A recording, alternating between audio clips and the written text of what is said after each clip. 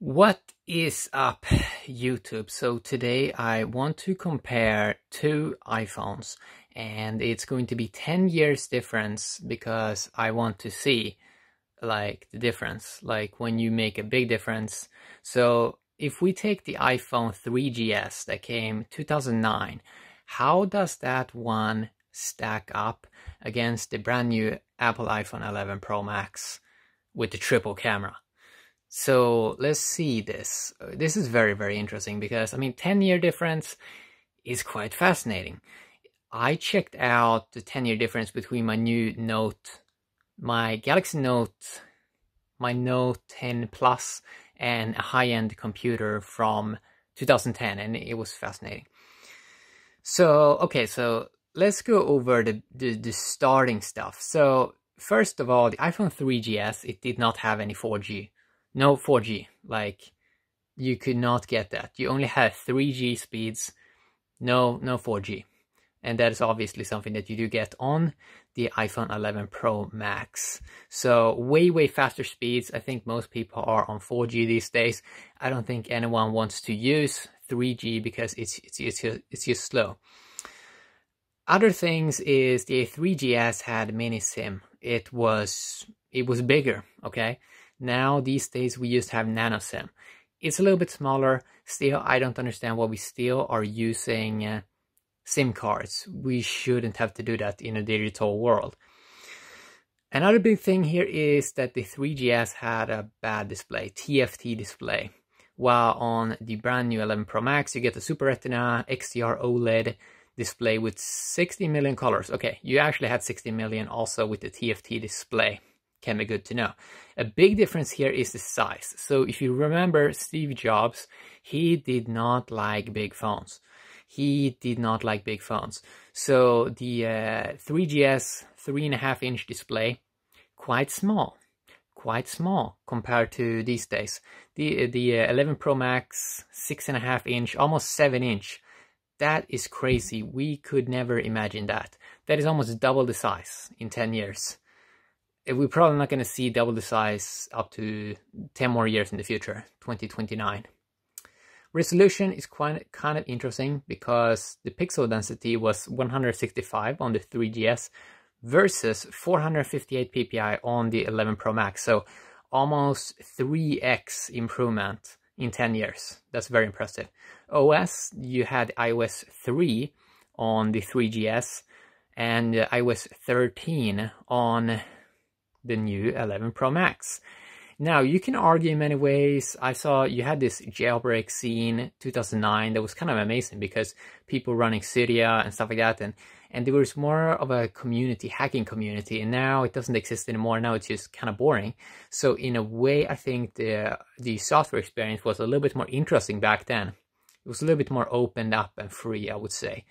Chipsets, we don't even know what the chipset the 3GS had, but you get Apple A13 Bionic on the 11 Pro Max.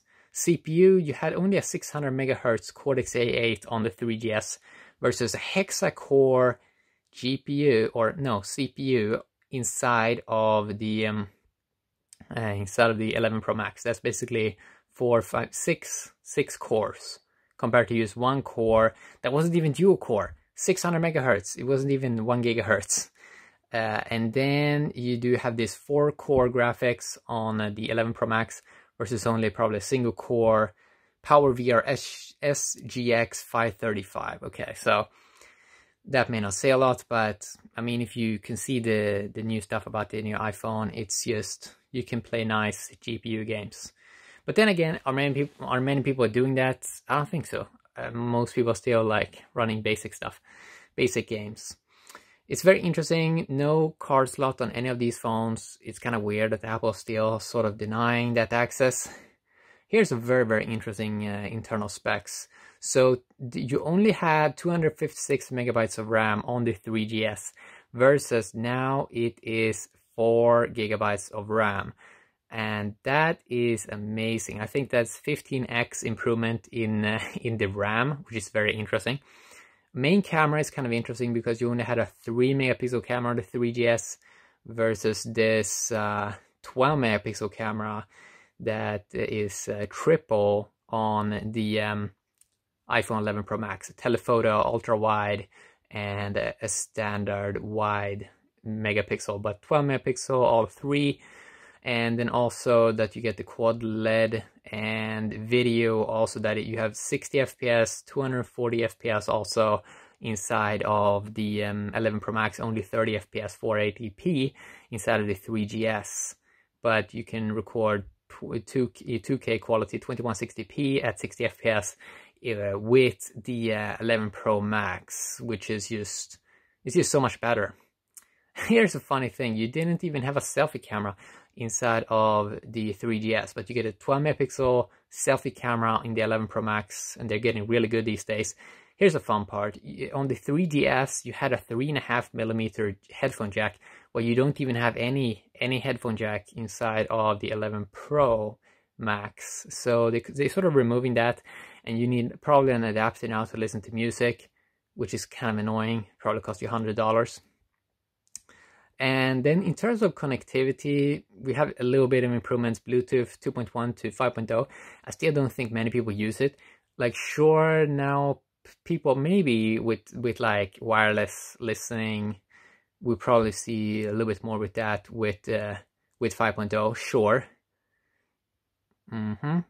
So that is basically the interesting aspects of specs. Yeah, 4,000 milliamp battery also in the iPhone 11 Pro Max, versus we don't even know inside of the 3GS. It can also be good to know about these two phones is, I mean, in terms of designs, you had this way more. I mean, in some ways, not that much has really changed. I mean, you had a home button inside of the 3GS, and now they sort of removed that, and you don't have a physical home button. But in terms of design, it's like, yeah, it looks a little bit like a stone, the 3GS, versus the 11 Pro Max looks a little bit mature, a little bit grown up. But yeah, it's kind of interesting. But most of the specs are like 3x as good, or sometimes up to 15x as good, as you heard there with the RAM.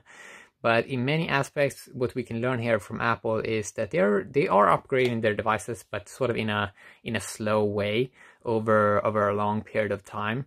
One of the biggest difference here probably is the camera. I mean, that you're going from 3 megapixel to 12 megapixels. That is pretty nice.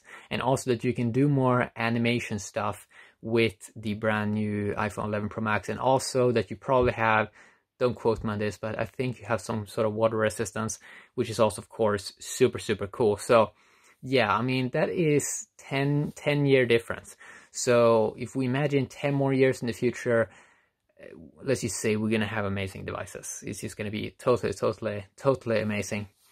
Yeah, so quickly a video just comparing the specs a little bit, and it's kind of fun to look back sometimes to see like what is happening. Yeah, have a great day, YouTube.